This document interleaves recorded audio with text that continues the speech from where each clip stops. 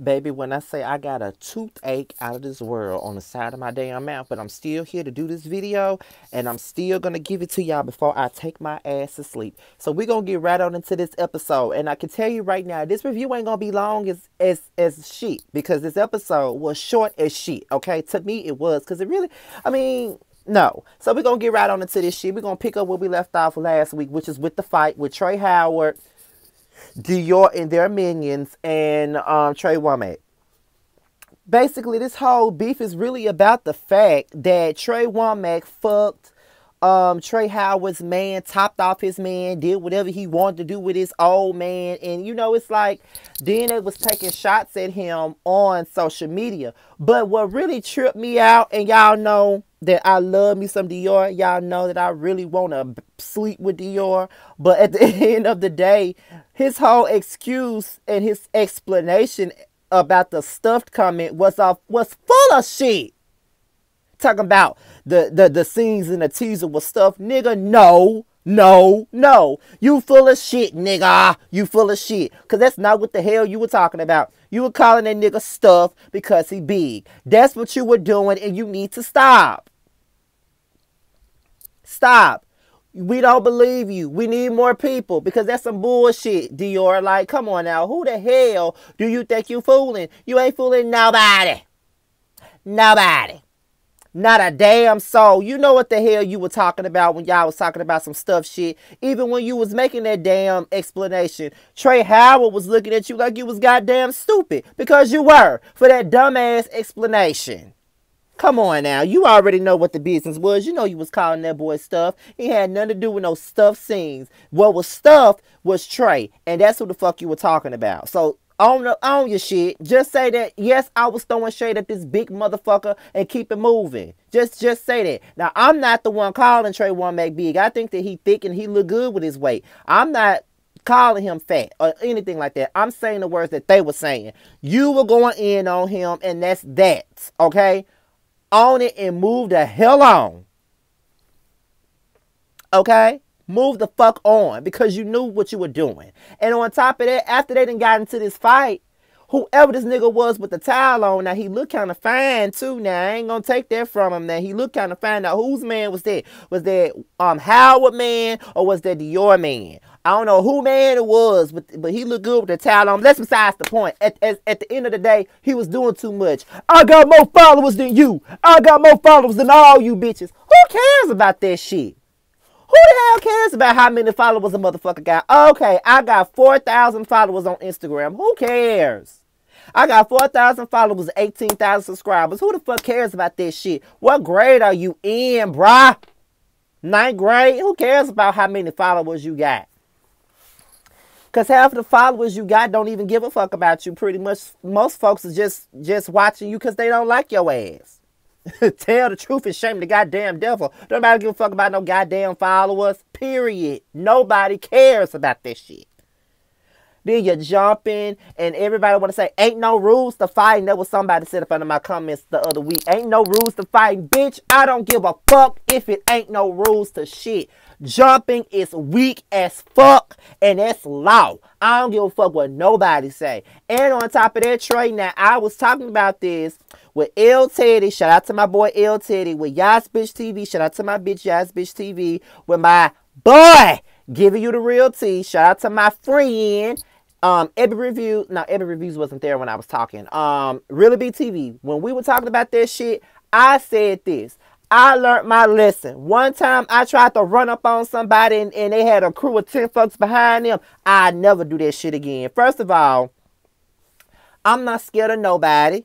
Let's just get that clear. I ain't scared of not a soul. But if 10 people are trying to approach me, I'm not finna try to fight no 10 hoes. I'm not finna do that. I'm not gonna do a period. So Womack wanted a little bit of smoke, but he didn't realize that he was gonna get smoked with the whole goddamn crew. If a nigga got a whole entourage with them, I'm not finna try to fight you. It's one of me and about 10 of y'all. I ain't got time for all that bullshit. But at the end of the day, it's like y'all happy that you pulled out the boy toupee. Like, who gives a fuck? At the end of the day, the whole thing was a bunch of mess. It was some bullshit, and And then Kane as, I didn't invite you for this. Oh my God, I didn't invite you for this. He sound like a whole rich white woman when he said that. But you know, I love you, Kane. I love you. So we're going to get into Reese G and the production meeting that he had with CJ, Trey, Dior, and Howard. Now, basically, it's some shit going in the game about some production trickery going on in this bitch. Now, they trying to say that this whole damn fight was set up. Basically, Womack was set the fuck up to get jumped. You walked up in here with some boxing gloves on like you Ric Flair and shit. You know what I mean? So it was kind of like, bitch, we looking at you like, bitch, you came up in here to get some shit going. You already knew it was going to be a fight. You knew you wanted some smoke in a goddamn D. And you got that smoke in a goddamn D. Because you walking up in here with boxing gloves on like you Triple H in this bitch. You know what I'm saying? Like you Stone Cold in this bitch. Like you Goldberg in this bitch. That's what you came up in here with. And it was like a lot of conflicting stories going around. And Reese G was not having the bullshit. Now, one thing about Big Mama Thing, I don't have no problem with Big Mama Thing this season. I started off dragging Big Mama Thing, but I ain't got a problem with Big Mama Thing this season. I can just give her that much. I ain't got no problem with Big Mama Thing. So, do you?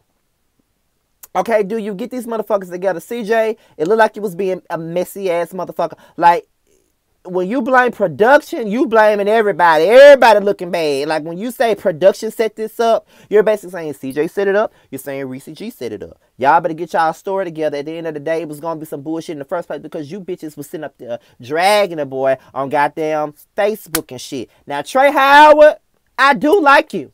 So don't get me wrong, I do like you, but you got to understand when you're on my platform, everybody can get it. Everybody can get red. Everybody gonna get red like a goddamn cookbook in this bitch if I feel like they're doing some bullshit. And yes, I still want to interview you. Me and Terrence still want to interview your ass. Me, you know, Terrence, L. Teddy, everybody, we all want to interview your ass. So yes, I will be interviewing Trey Womack. I got to get in contact with him with that, but we're going to get that together. So, yes, we all want to interview you. We don't really have a problem with you, but you know, on my platform, my bitch going to get called out when I feel like they need to, and I felt like you needed to be called out. All y'all do. It's some trickery going on, and we don't know what the fuck it is, but hopefully we get to the bottom of it. So, Dior, let me get up in your Zell swag fine looking ass, okay? Because you still fine. Even though I'm finna read your ass like a motherfucking cookbook, like a goddamn Waiting Exhale novel, you fine. I always got to let you know that. But motherfucker, you ain't no way in goddamn hell you would have me waiting on your ass for 2 hours. I wouldn't wait on my damn mama for 2 hours, let alone your motherfucking ass. No. Don't invite me nowhere and expect me to wait on you for 2 hours. 30 minutes is my goddamn limit. Shit. If you ain't here in 30 minutes, bitch, I'm getting the fuck out of here. I'm not waiting on no bitch for 2 hours. Are you serious? You can't be serious. Especially when a bitch live right down the goddamn street. I don't give a damn what coin you was getting. I don't give a damn what bag you was dragging. Bitch, I'd be damn if I wait on your ass for 2 hours. You got me bent like hell. I swear to God you do. But basically he invited Ariel, Carrie, Markel, Howard, and somebody else to this dinner, but at least when they waited on his ass for 2 hours like a goddamn fool, like some goddamn fools, because I wouldn't, at least he bought them some drinks. Because, bitch, I would have towed that drink up if I would have stayed my stupid ass there for 2 hours. But I probably would have never seen that drink because I wouldn't have waited for no damn 2 hours. But he talked about the fight and pretty much, you know, he was like, I guess it's water under the bridge. He really said that he really didn't have an issue with me, so it's water under the damn bridge. But when they asked him, was he going to New Orleans, Dior said he ain't going to New Orleans. I feel like he ain't going because he just got into that fight with Womack and he don't feel comfortable, and I wouldn't feel comfortable either. So Reese, Ariel, and Kane, they all meet up, and Reese pretty much fills Ariel and Kane in on a production meeting. And he basically tells them how it was being said that it was a production ploy and that all of this was just set up and crafty and all of this other shit. And it was some recordings being played, and baby, the recordings was some tea up in this bitch. Okay? Now, Dior had his own set of recordings, but CJ had all the recordings. He had the whole motherfucking shebang, okay? So it's kind of like, apparently Howard said Womack must be fucking Reese to be in this circle. Why the fuck I ain't in the circle? Womack in the circle, he got to be fucking Reese G. I'm like, well, goddamn, these bitches on some other shit. When I tell you this reunion gonna be off the chain, I wish me and Terrence was hosting this shit. Ooh, oh my God, I wish we were hosting this shit. We would get to the, ooh. Put our brains together. We would get to the T. Trust me and believe me, we will get to the T. But that's another story. So what's going on here? Reese and Dior got an issue. Reese and Howard got an issue. What's going on? Because it look like now everybody's starting to get an issue with Dior and Howard. This season has been so motherfucking interesting, though. It's way better than last season. It's miles better than last season. I will say this. But, y'all, this is my review on Chasing Dallas up in this bitch. Be sure to follow me on Instagram, Scotty_by nature. If you don't know what the hell I'm talking about, it will be at the bottom of the damn video. Be sure to like, rate, comment, subscribe, and share this video. Do whatever you see fit. Please hit that bell and subscribe button. And I'm out of here, you guys. This your boy Scotty, here for all your ratchet ass needs. Whether it be for commentary on reality shows such as this one, hot topics, or just all things real talk. With that being said, you guys, I'm out of here. Till next time. Peace.